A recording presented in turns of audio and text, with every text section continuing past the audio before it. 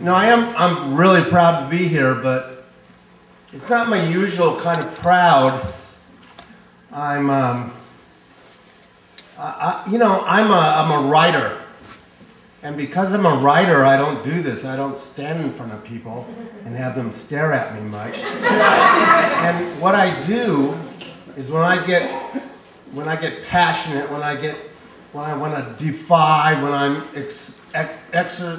excited about something, when I'm in love, I run to a room and I hide and I scribble.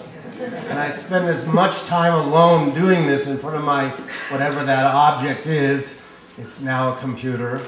I write, and I don't do this. So I'm not so proud to be here, me here in front of you, but I'm proud that I am here.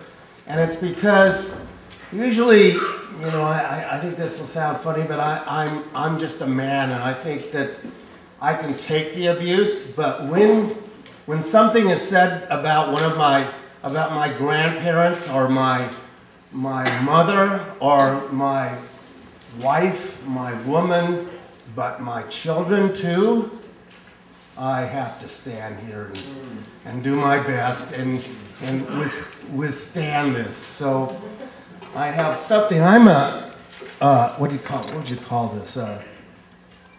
Maybe an hightechaztec.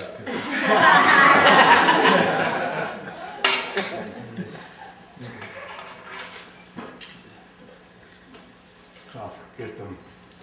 I want to read a poem. It's not mine. It's by somebody from El Chuco, El Paso that I've always admired. His name is Lalo Delgado. And this is Stupid America.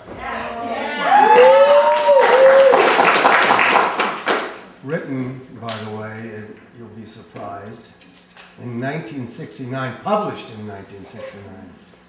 So consider that. Stupid America.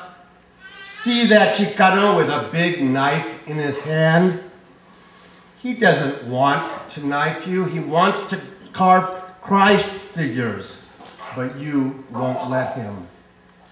Stupid America, hear that Chicano shouting curses in the street?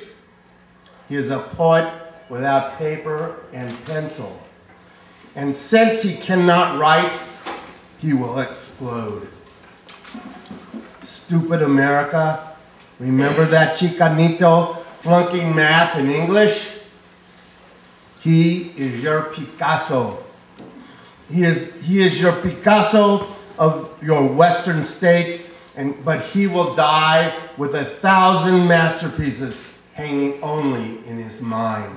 That was 1969, and we are here, and I'm telling you that we have masterpieces right here. I'm so proud of you. Thank you all. Enjoy this.